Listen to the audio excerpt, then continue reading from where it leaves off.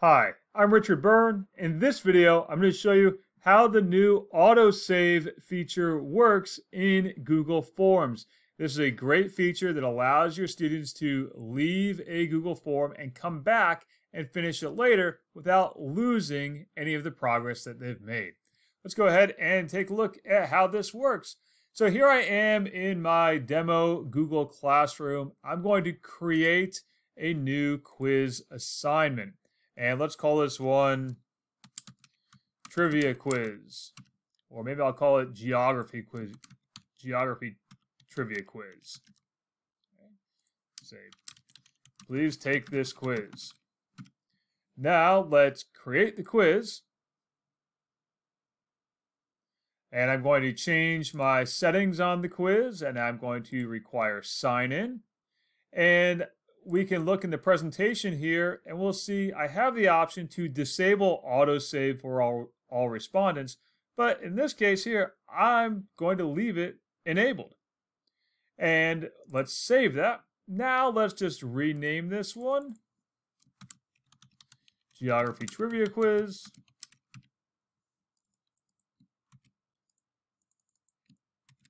And let's put in the first question. Where is the tallest mountain in the United States? Let's put in some answer choices.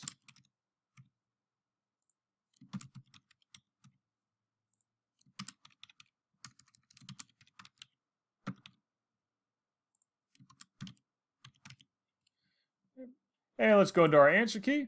Let's give that 5 points and say there's our correct answer and hit done. Let's make that required.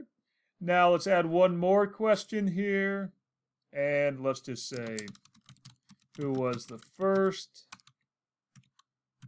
president of the United States? Let's put in some answer choices here.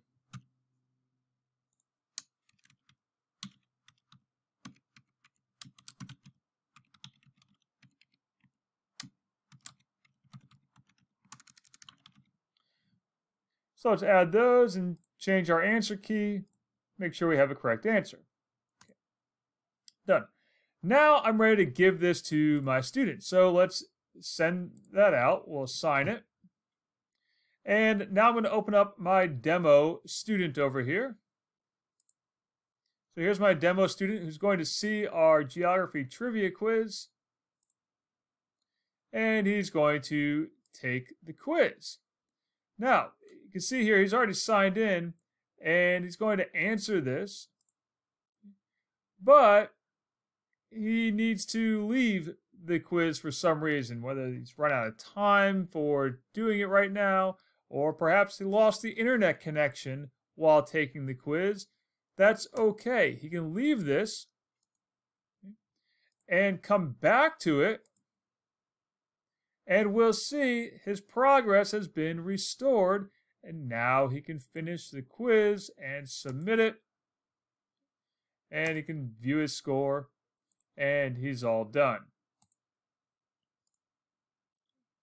So that's how the new Save in Progress function works in Google Forms. Now this feature is rolling out over the next couple of weeks. If you don't see it in your account yet, don't worry, you'll have it very soon. As always, for more tips and tricks like this, please check out freetech4teachers.com or subscribe to my YouTube channel.